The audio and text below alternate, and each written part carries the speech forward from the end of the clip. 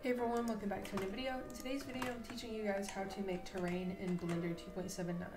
Now I said I'd be streaming over these next few days, but I can't really stream the project I'm working on right now due to an NDA. So once I finish that up, I will stream projects that I'm allowed to share with you guys.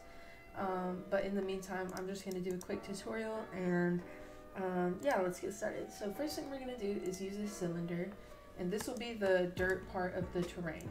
So what we're going to do, we're going to scale it up just like that. It doesn't have to be specific, just kind of taller. And we're going to loop cut and slide twice. So now it should have three sections, 1, 2, 3. Just grab the vertices and kind of scale them, play with them. Just make the terrain randomize a little bit. I know there's modifiers for this too, but we're just going to change it just a little bit. We don't really need a modifier for this. It's just randomize it a little bit, and then we'll use a different modifier for decimating in a second. Once you're happy with the shape of it, just keep scaling out these vertices, playing with the design of it a little bit. It should be looking a little bit random, not too much, still maintaining the cylinder shape. We're going to go to this little wrench icon, click add modifier and decimate. And from here, we're going to drag it until we find a shape that we're happy with for our terrain. So I would leave mine around 0.5 or something along these lines. Just find a nice shape. If it's still not looking the way you want it to, you can loop cut again, maybe scale it out a little bit, just to randomize things a little bit more. Ultimately, just play with the original cylinder until you find a shape that you're happy with. For me, I'm just going to loop cut it more, just so I can have a more complex design to it. So I kind of like that. That looks nice. We're going to scale, bring it down, the decimate modifier a little bit more.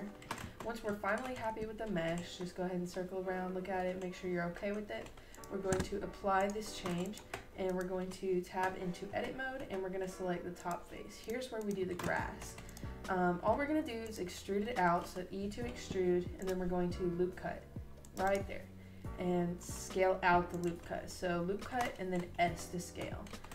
And that's how you do the terrain. Now here's a tip that I use. You don't have to use it, but I saw it in a simulator and I like the look of it. You select the whole top part of the grass and you set the faces shadings to smooth, and it just makes the grass look smooth and then the terrain look very rigid, and I like that look a lot.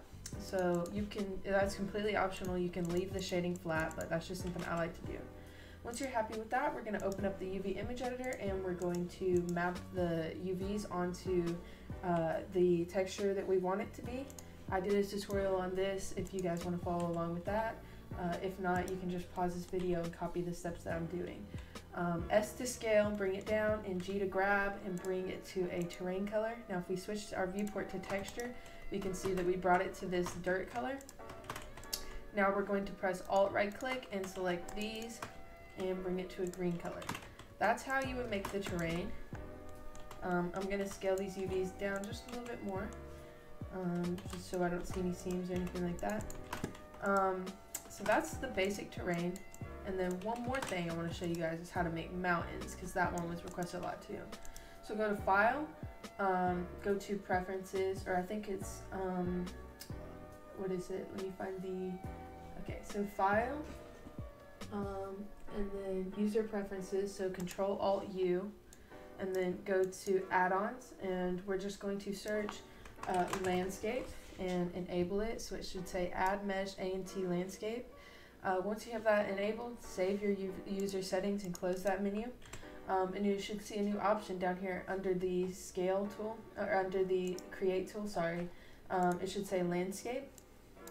Just add a landscape in, and this is a modifier I've been wanting to show you guys for a while. It has naturally generated mountains, and you can use the Noise tool to change the complexity, the height, the subdivisions, all that good stuff of the mountains. So I'd recommend you guys install that add-on and play around with it. For this tutorial, I'm just going to break it down for you real simple. We're going to change the subdivisions, which is how many times it's divided, to 30 by 30. And if you switch to edit mode, you can see there's much less than there was before. Once we change that, I'm going to add a modifier. Actually, first we're going to go into edit mode, set our faces to flat, and you guys can see all these. We're going to add a modifier, decimate modifier like before, and we're just going to lower down the subdivisions. And as you guys can see, we have a triangulated low poly mountain, kind of like triangle terrain in Roblox. Once you're happy with that, you can go into sculpt mode and you can use the grab tool, and you can kind of shape these vertices how you want it to be, or you can use edit mode to do that and just change the vertices in there as well. And you can get exactly what shape you want. So that's two ways that I create terrain in Blender and then port them over to Roblox Studio. Yeah, if you guys need any help, make sure to leave a comment. I'll try to help you guys out. Make sure to join my Discord server. The link's in the description. And also, if you guys are interested in asset packs, such as terrain asset packs and other things, check out my Patreon. I upload monthly asset packs, and there's plenty of stuff for you guys to choose from on there, and it's a lot easier than having to create it yourself. Anyways, thank you guys for your time. I appreciate you guys watching this, and I hope you learned something, and I'll see you guys next time.